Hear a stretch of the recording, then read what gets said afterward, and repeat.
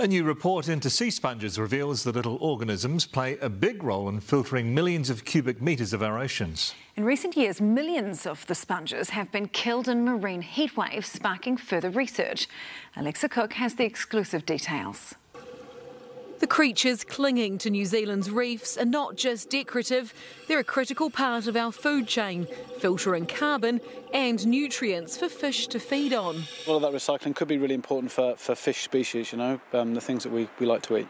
But millions of the sponges have been bleached and killed by soaring ocean temperatures. What we're really interested now in knowing is why that particular species was impacted, but a whole range of other species of sponge weren't impacted.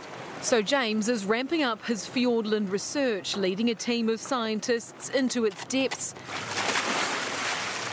studying the many different impacts of climate change on our vulnerable ecosystems. He specialises in sea sponges, and after years of work, his latest study has calculated that the organisms cover 15% of Fiordland's rocky underwater areas. In Doubtful Sound alone, they're pumping 500,000 cubic metres of water every minute, removing 5% of the food, such as phytoplankton.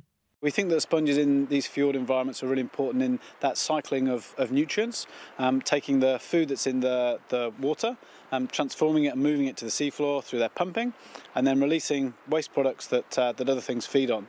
And then they get eaten by the fish that we all want to consume. To gather the data, scientists are using a remotely operated vehicle. Turn right. It reaches depths of more than 100 metres, where we can grab a sponge sample using the controls on deck. Yeah, it's definitely sponge. Okay, let go now? Yeah. Now rip. No. More power. And bringing it up to the surface. Now that the sponge sample has been collected, it's then put into a bag and into the freezer so the Victoria University scientists can take it back to their lab in Wellington, where it's then put into bleach to digest the tissue so that they're left with a skeleton that can go under the microscope.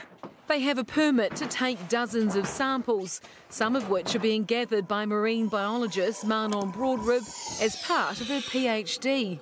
Yeah, they're kind of ecosystem engineers, they filter a whole load of water, they create habitat, so it's really important to know how they might look in the future, I guess. She'll be doing experiments to reveal more about how some sponge species can survive marine heat waves. I'm going to treat them with some antibiotics, see if I can disrupt the microbial community. The microbiome of the sponge kind of changes naturally or in the natural environment, so we're kind of trying to predict how that might affect their resistance to heat waves in the future.